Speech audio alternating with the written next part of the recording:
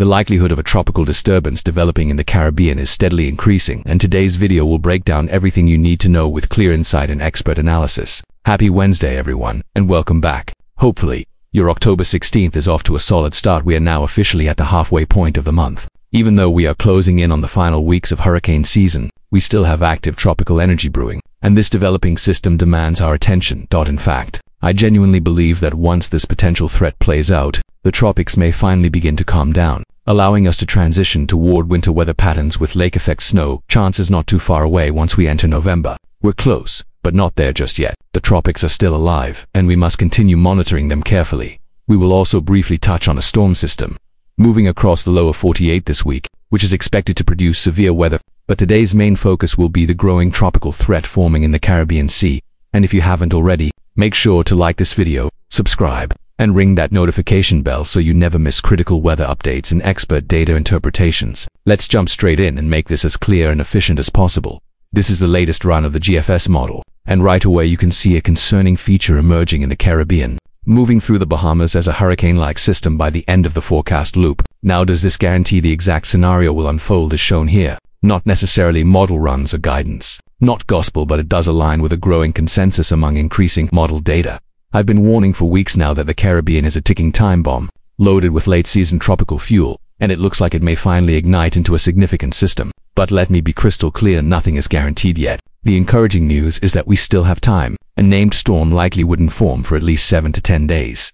Taking a look at the latest satellite imagery, Tropical Storm Lorenzo is still alive but struggling, and forecasts show it dissipating in the coming days. However, the real energy we're tracking lies farther south, the healthy tropical wave emerging off the coast of Africa near the Cape Verde Islands. If this wave survives the harsh mid-Atlantic development region, it could strengthen dramatically once it reaches the warm Caribbean waters, where conditions will be far more favorable. Right now, the National Hurricane Center hasn't tagged this system yet, and they likely won't for another day or two, simply because it currently sits outside the 7-day development window. But once it draws closer to the Caribbean, development chances will rise significantly, and this will become a system of interest. Now let's dig into the model data. The next name on the Atlantic hurricane list is Melissa, and if this disturbance organizes into a tropical storm or hurricane, that would be its name, quite possibly the final named storm of the season. Here's the key time frame highlighted in pink on your screen: October 17th, 2025. As we move through this weekend, the disturbance begins entering the Caribbean, tapping into deep tropical moisture and low wind shear, and by next Wednesday, the GFS has already begun closing off a tropical low just south of Hispaniola, signal we simply cannot ignore. The disturbance gradually organizes into a defined low-level circulation, transforming from a broad, disjointed area of spin into a more compact and structured tropical system. It initially intensifies into a tropical storm, but conditions quickly become favorable for rapid strengthening. According to the current model projection, it wastes no time climbing to hurricane status and could even reach major hurricane intensity as it approaches regions near Hispaniola, Jamaica, and Cuba within the next 10 days. Now, naturally, when you see model output like that, the alarm bells start ringing, but the big question is this: do the other forecast models agree, or are we still dealing with significant uncertainty? Let's break it down. Here is the Icon model. You can clearly see the tropical disturbance pushing westward toward the lesser end. After crossing the islands, Icon begins to strengthen the system into a tropical storm within 5 to 6 days,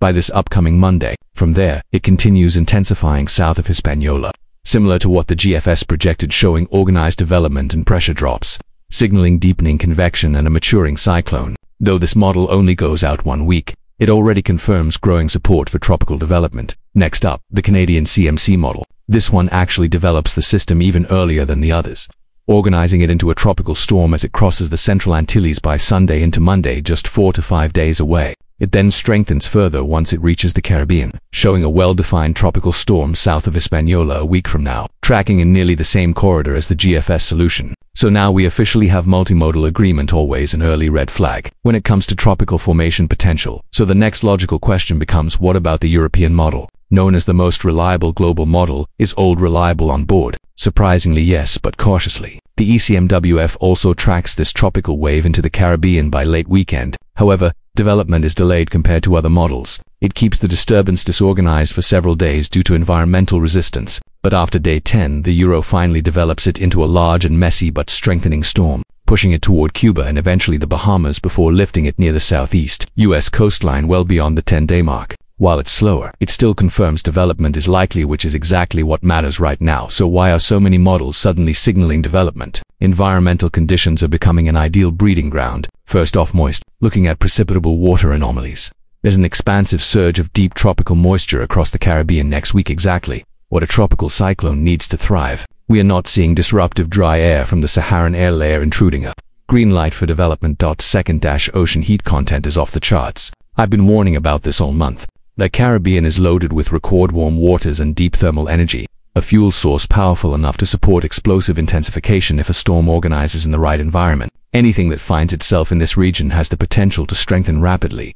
Now the final mystery piece of the puzzle is wind shear. Will upper-level winds allow this system to stack vertically and strengthen or tear it apart? Right now, shear forecasts 7 to 10 days out are still uncertain. But here's what matters. When you combine high moisture plus massive ocean heat content, even moderate wind shear may not be enough to prevent significant development.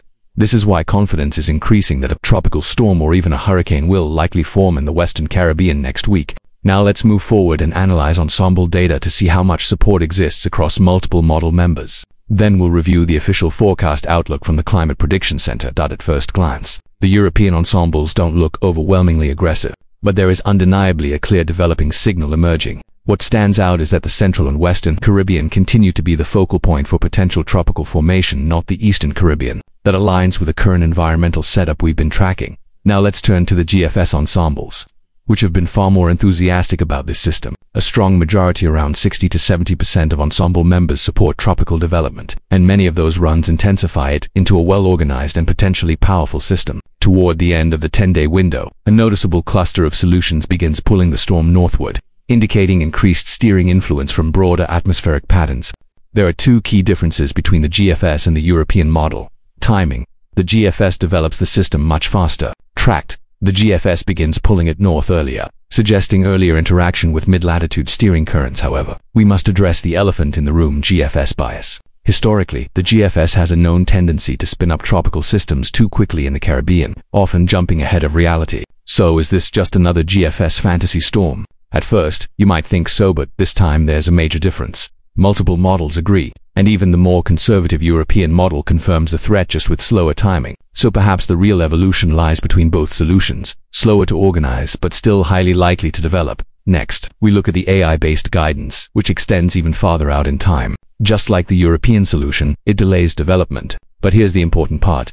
Numerous AI members still strengthen this into a hurricane in the 10 to 13-day time frame, tracking it deeper into the Western Caribbean, not the East. That westward clustering tells us the same story we're seeing in traditional model guidance. The environment favors development in that region. Finally, let's bring in official backing. The Climate Prediction Center just released its Global Tropics Hazards Outlook, and they are now explicitly highlighting this threat area. A 40 to 60% chance of tropical cyclone formation has been issued for the Western Caribbean, exactly where we've been tracking this disturbance for weeks. So it's not just model hype anymore. Official agencies are now acknowledging the growing risk. The National Hurricane Center hasn't tagged it yet, but based on current trends, it's likely only a matter of a day or two before they do.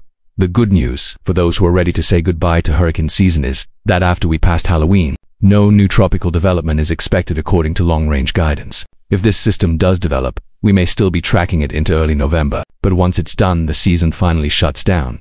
Shifting back to us weather back here at home across the lower 48, we're tracking a dynamic weather pattern. A mid-latitude cyclone has been churning over California, producing rare severe thunderstorms over Los Angeles just yesterday, something we don't see very often this time of year. That same storm system is now lifting toward Las Vegas, sending a plume of Pacific moisture and upper-level energy eastward. As this disturbance moves inland, it's delivering high-elevation snowfall across portions of the Sierra Nevada and northern Rockies, while valleys and lower terrain see periods of cold rain across Idaho. See you tomorrow.